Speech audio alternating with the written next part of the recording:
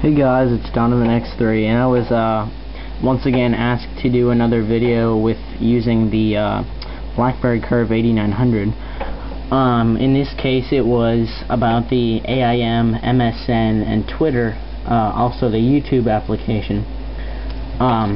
So far, I have not found a YouTube application, though if you were going to be using the BlackBerry 8900,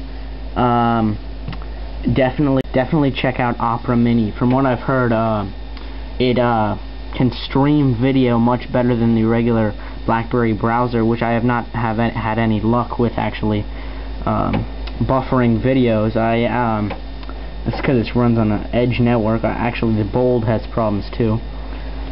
But back to the apps here. Looking at it, here's the Twitter app. There's no official Twitter app out from what I could find. It is actually called Twitberry. Now I'll bring it up here.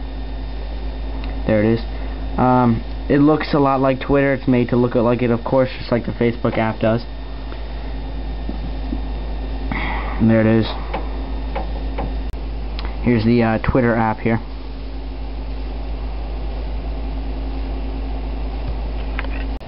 And here is Opera Mini here. It's used for a lot of things. It's been said that it's really good with YouTube on the 8900, or at least better than the built-in browser.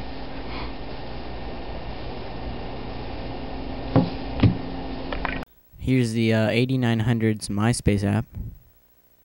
Pretty basic, of course, but a lot more advanced than, say, like a Nokia Myspace.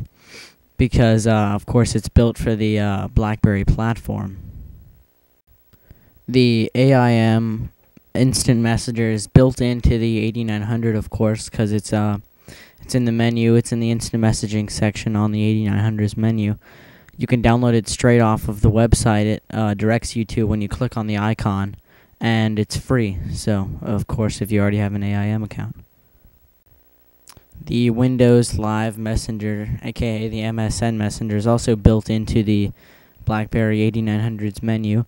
In the instant messaging section, you can click on that and it'll automatically redirect you to the browser in the section that you can download it from, for free, of course.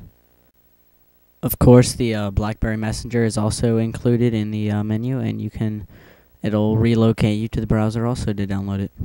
Again, Google Talk is included in the 5 categories of instant messaging, and you can also download that for free. Last but not least, we have the Yahoo Messenger, which can also be downloaded free of charge by way of being redirected when you click on the icon. All of those lovely instant messaging screenshots are brought to you by an application called SnapScreen. It can be downloaded off the App World, and it takes 30 screenshots for free, or a 3-day trial, or you can buy it for $5. Thanks for watching. Please subscribe. Donovan X3.